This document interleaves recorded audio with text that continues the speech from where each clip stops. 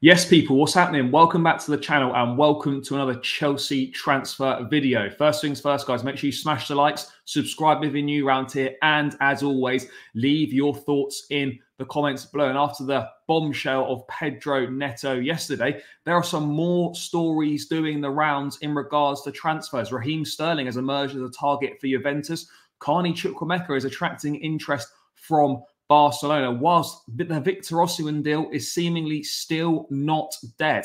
That one could go right up to the deadline. Plus, Trevor Chalobah is also attracting interest from Aston Villa as they search for possible replacements for Diego Carlos, who looks like he's set to join Fulham. So plenty to dive into as always. But let's kick things off with Raheem Sterling. If yesterday wasn't a great day, if the signing of Pedro Neto, wasn't good enough cause for celebration, there were then reports emanating from Italy that Raheem Sterling, Juventus are interested in Raheem Sterling, who's been added to their shortlist of a new winger. Obviously, they're looking at Fiorentina's Nico Gonzalez. They're also looking at Porto's Francisco Conceição.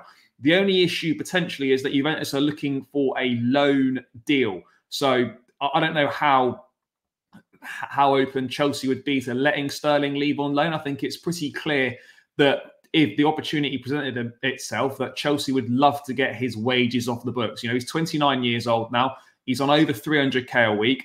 And if we're being brutally honest, he isn't really going to improve much as a footballer, or if at all. Obviously, a loan deal is not ideal. We know Italian sides haven't got the most money, and Chelsea would likely have to contribute a large chunk of Sterling's 300 grand a week plus wages if he were to complete a loan move to Juventus. This is really the first potential links we've had with a move away for Sterling. You know, there's not been many suitors for him. Yes, apparently he turned down an approach from Saudi Arabia last summer, but other than that, he's not really been linked with a move anywhere. And it would be kind of a textbook Juventus signing. Do you know what I mean? Sort of a loan deal for someone who's perhaps a bit over the hill, expensive player, you know, all that sort of jazz. But yeah, I think it's clear that Sterling's days at Chelsea are numbered. Yes, he's done okay in pre-season, shown a few glimpses here and there, but Chelsea need much, much more on that left-hand side. And in Mykhailo Mudryk, who obviously needs to step up big time as well, Chelsea are going to probably lean more towards backing Mudryk than they are to backing Sterling, who's getting older and is on big, big money. The arrival of Pedro Neto is going to push Sterling potentially further down the pecking order as well. And yeah, I'm under no illusions an exit this summer is highly unlikely. But it would be interesting to see what Chelsea would do were a legitimate offer to be put on the table. And how open really is Sterling to leaving the football club? I mean, why would you be when you've got 3 years left on your contract, you're happy in London, and you're earning over 300 grand a week, and you know full well that no one else is going to pay you anywhere near that amount of money? But Raheem Sterling has been linked with a potential move to Juventus. But if I'm being brutally honest, I fully expect him to be here come the end of the window, which, the greatest of respects, is unfortunate for us. But I do believe this will be his last season at Chelsea. He heads into the final 2 years of his contract next summer, and there's no way he's going to be offered a new deal when he's going to be 30, going on 31. Moving on to another story that surprisingly has come out this morning, and that is that Barcelona, Carney Chukwuemeka is currently Barcelona's plan A if they end up signing a central midfielder. They made contacts with Chelsea and his agent before the US tour. It's not progressing at the moment, but the path is left open. Now, this is an interesting one because Chukwuemeka obviously has got immense ability. He arrived, a couple of years ago for 20 million quid from Aston Villa. He's been plagued by injuries. I think he's only made about 27 appearances for the club in all competitions over 2 years. You know, that's not great. When he has played, though, he has shown glimpses of the potential that he possesses. Started last season really well. Had a good pre-season under Mauricio Pochettino, but then virtually missed the whole campaign due to a knee injury picked up in the second game of the season. You know, he's come back, got himself fit towards the end of last season, has worked hard over the summer. And he started against Wrexham, played the full 90, then he started against Celtic. But then perhaps what could be deemed as an ominous sign, he didn't feature in any of the remaining 3 games of the tour. And there's been nothing to suggest that he's injured or anything like that. There's been no news about anything that might potentially be wrong with Chukwuemeka. I think it's purely a decision that Maresca's taken. And despite Chukwuemeka's talent and despite how much of a fan I am of his, I think that's genuinely an ominous sign for him. And it'll be interesting to see if he's involved at all this weekend against Inter Milan. If he gets no minutes or sort of 10, 15 minutes against Inter, then I think it's an indication that he's not really part of the plans despite his talent. A move to Barcelona would be a strange one. Is he that good to play for them? I'm not really sure. I think he could potentially be that, but he certainly perhaps isn't, in my view, right now. I still believe in the player, but we've got to be realistic about this, guys. We know he's got a £40 million release clause in his contract. That was revealed earlier this summer. AC Milan had been interested, and Fabrizio Romano reporting that Chelsea had turned down multiple loan offers from unnamed clubs throughout the summer. And, they've maintained their stances that he's not for sale unless they receive an exceptional offer. I don't think Barcelona would be offering an exceptional offer, but Chukwuemeka finds himself down the pecking order at Chelsea because particularly the arrival of Neto would suggest that Cole Palmer is going to play in a bit of a deeper role as a number 8.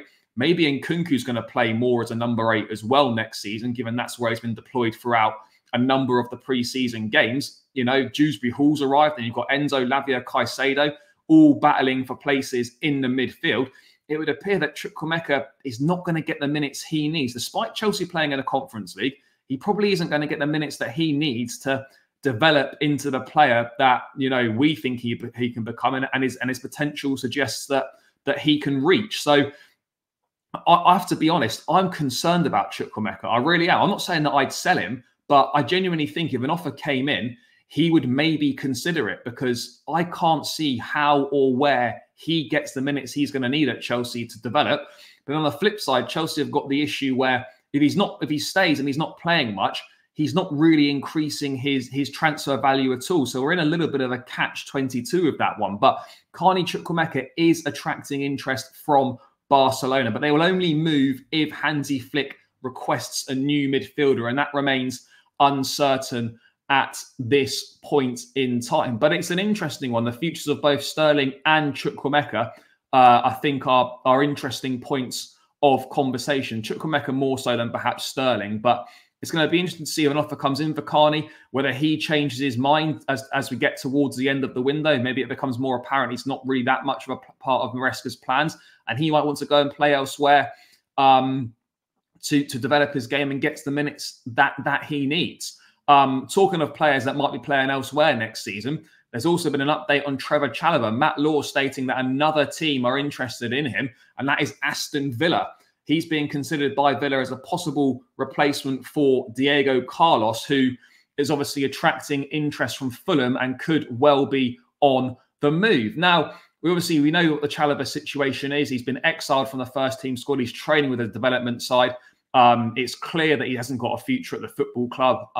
You guys all know what my thoughts are on it. I think most Chelsea fans share the same views, that the club have treated him in a really poor way. And he's got 4 years left on his contract still. They offered him a new long-term deal less than 2 years ago. And now the stance has very much changed for what I deem as purely financial reasons, nothing to do with his footballing ability or anything along those lines. Now, Chalobah, reportedly is not in a rush to take a decision on his future. He's believed to want to play European football if he leaves Chelsea. We know that the Blues value him at around 25 million quid, which is a joke. It's an absolute bargain for any potential suitors. And I tell you what, a move to Aston Villa would actually be great for Chalobah. It's a club on the up under Unai Emery. There's Champions League football for him to play as well.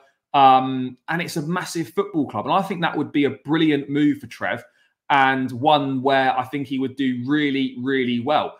But again, Chalobah is under contract and he's under no obligation to move whatsoever. He's got 4 years left on that deal, and he's got every right to take his time to decide what he wants to do and if he wants to leave.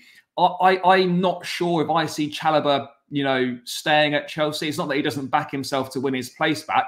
I think it's quite clear what the club's stance is, and that if he does stay, they would seemingly banish him from the first team. And he really doesn't want to waste a year of his career not playing football because he's been frozen out. So I expect some sort of developments to come on this Chalobah future in the coming weeks as the window draws to a conclusion. But yeah, as I said, I think Aston Villa would be a brilliant, brilliant move for him. I mean, ultimately, I'd love Chelsea to have a change of heart, but I really cannot see that happening in any way, shape or form at this point in time, despite our defensive issues.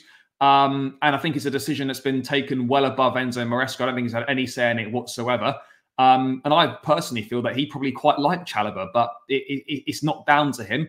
So that is kind of where we are at with all the latest Chelsea transfer news. Obviously, there's a few loan deals that are going through here and there. We know Pedro Neto is going to undergo his medical this weekend ahead of completing his move to the club.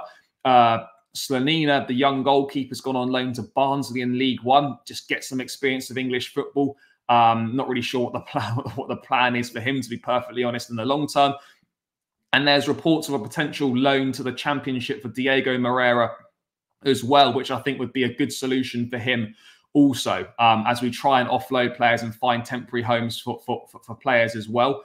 There's a lot of activity to be expected at Chelsea over the coming weeks before the window closes in terms of both incomings and outgoings. But yeah, guys, that's just my roundup on and thoughts on the latest Chelsea transfer rumours. Make sure you smash the likes. Make sure you subscribe if you're new around here. And please do leave your thoughts in the comments below if you agree or disagree with anything that I've said. And I'll catch you guys again in another one soon. Up the Chelsea and peace out.